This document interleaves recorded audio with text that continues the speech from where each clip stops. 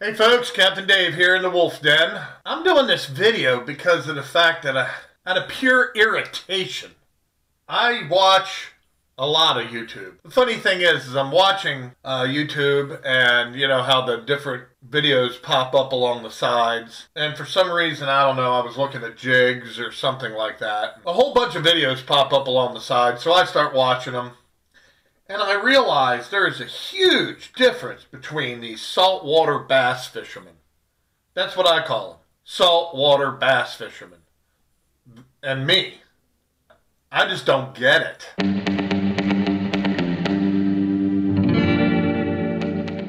What I'm talking about here is, you know, when I buy jigs, I'm buying jigs because most of the time at the jetties, we burn them like cordwood.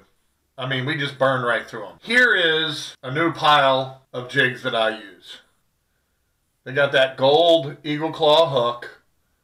They're 1/2 ounce round ball heads.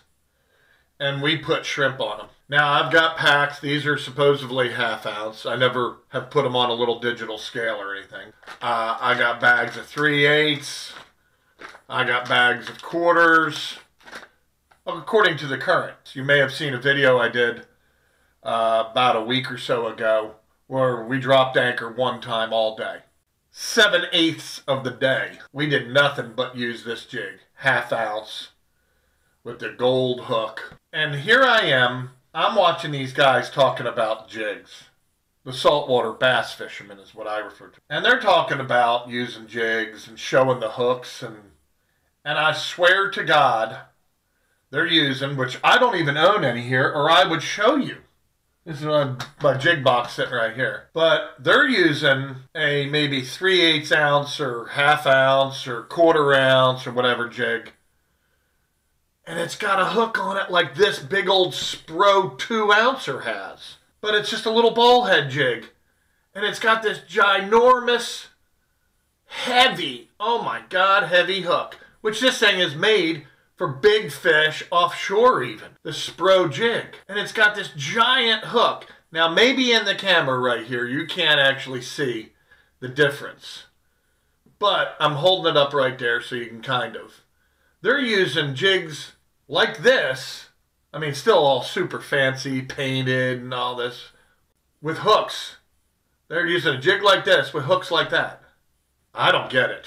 They did talk about the wire diameter, and you don't need that. I don't know, that's that bass fishing mentality again. I mean, what was it, just 2 weeks ago? We had probably close to 100-pound tarpon on that for 2 hours. I had a video of the guy sitting on the bow of the boat while we were fighting the thing. On that.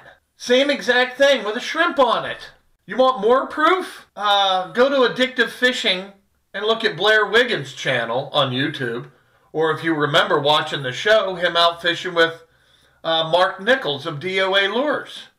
Mark Nichols makes the DOA shrimp and the little lure called the Terrorize. Right? And Terrorize, that little lure, that little soft plastic lure ain't but that big. And it's got like a lead head with a soft plastic body over it. And it's got that hook. And they're sitting in the Keys. And they got tarpon on, running them around the bridge pilings with that hook. You don't need you don't need these gigantic hooks. I went to many a seminar years ago. There's guys talking about the same thing that I saw in these YouTube videos. Jig fishing, soft plastics, live, and just jigs in general. They're doing the same thing. They're holding up these lead head jigs that might look like that.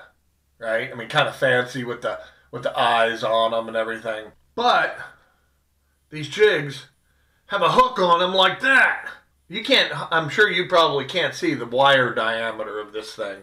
But that right there will catch, you know, a 20-pound grouper, let alone a damn trout. I've sat through these seminars before and I've seen all this. And I'm sitting in the back going, what the hell? Alright, if you've been on my boat, you know. There's my favorite little hook right there, that Matsuo sickle bend. I think this is maybe a 2-aught hook. 25, 30-pound redfish on that. So why the hell, when I'm jig fishing, do I need a hook any bigger? This hook is bigger. There ain't nothing I can do about it. That's the hook it comes with. But I'm bottom fishing with a piece of croaker or something with that hook, and I'm putting a shrimp on this or even a soft plastic. You know, back in the day, and maybe I'll put a link below if I can find it, of the video where me and a friend of mine are out just goofing around. We're at the jetties. This is before braided line, before super braid. And I think we're fishing 10-pound mono or 8-pound mono, catching one oversized redfish after another on light wire jig heads. Light wire. I would assume that it would be the same exact jig heads you'd be maybe bass fishing with in a pond, fishing for crappies or something like that. And I mean, we're catching the hell out of fish. And we don't have no big ass hook like that. You don't need it. What the hell? Oh my God. All you're doing is spending more money. But the point I'm trying to make here is you don't need that hook. I don't know why anybody needs something with a hook on it like that. I mean, not when I'm in the St. Johns River or the Mayport Jetties, and that right there is catching everything. When I was talking about before there was even braided line, you know, yes, with braided line, I stepped up my diameter of wire on my jig head. Okay, now that's a pretty stout hook right there on that little sort of bullet head. And I tend to not use it. That's a pretty stout hook. Very large kind of hook. People talk about presentation. Yeah, presentation. Oh, how hard the rod, or how heavy the rod has to be just to set the hook. I don't know. That's that bass fishing thing again. When I'm throwing a jig, I'll use one of two rods. I'll use a really soft rod because I got mono on it, and I'll use a little heavier rod because I got braid on it. I think what it boils down to, if you are up in the river and you're up in the creeks and you're up there doing this and you're tournament fishing and all this stuff, you're a saltwater bass fisherman type. If you're sitting in a 26-foot boat in 4-foot seas at the end of the South Jetty in February, and you're catching trout one after another on them right there and redfish, on a soft plastic even, on that little jig head, on this little jig head, it's obvious you're not pretending to be a bass fisherman. That's all I'm trying to say, is that holds a tarpon. So do you need a hook like that when you're catching a trout or redfish or a flounder? Get out of here. So redfish. You know, a guy asked me the other day, what's so great about redfish? Redfish. I said, to tell you the truth, I don't know, because I just as soon catch trout. And I just as soon put their asses in the box, fillet them, and have them hit the damn oil in a black iron skillet when they're thrown around in some Zatarans. So, I mean, that's just me. I catch trout because I eat trout. But remember this too, that has caught numerous 25-pound redfish, 30-pound redfish, that hook right there. So I'll leave that with you.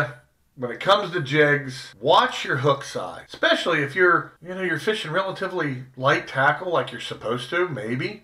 I don't know if you call what I fish light. You know, I'm fishing the Ugly Stick Tiger light rods, which are a jigging type rod with a bait caster with 30, maybe 50-pound braid on it. And then from the braid, I'll make probably about a 6-foot leader of like just 20-pound mono, because I want it to be sacrificial. Just like when we're float rig fishing, you get stuck in the bottom, I want to be able to go boom, boom, boom, and I want to get rid of that jig, bring it back, tie on another. It's all about speed too. I see some of the jigs. I mean, you can go to Walmart and they got jigs in there that are painted and everything. They got these enormous hooks on them. And I could take that same son of a bitch out there and we could be catching a 150-pound shark on that. Same exact jig head. So I don't get it. What really puts it, if you don't believe me, we got a video, like I said, just, 2 weeks ago? We had a big old tarpon on. He finally broke us off in the jetty rocks. But he was on this. It was on this, no problem. Gonna bag up A whole bunch of these new gold hook half ouncers. At least that's what the package says. Because that's all I need to catch a fish at the jetties. The old saying at the jetties for me, if you ain't bumping a rock and if you ain't touching the bottom, you'll never catch a fish. All right, thanks for watching.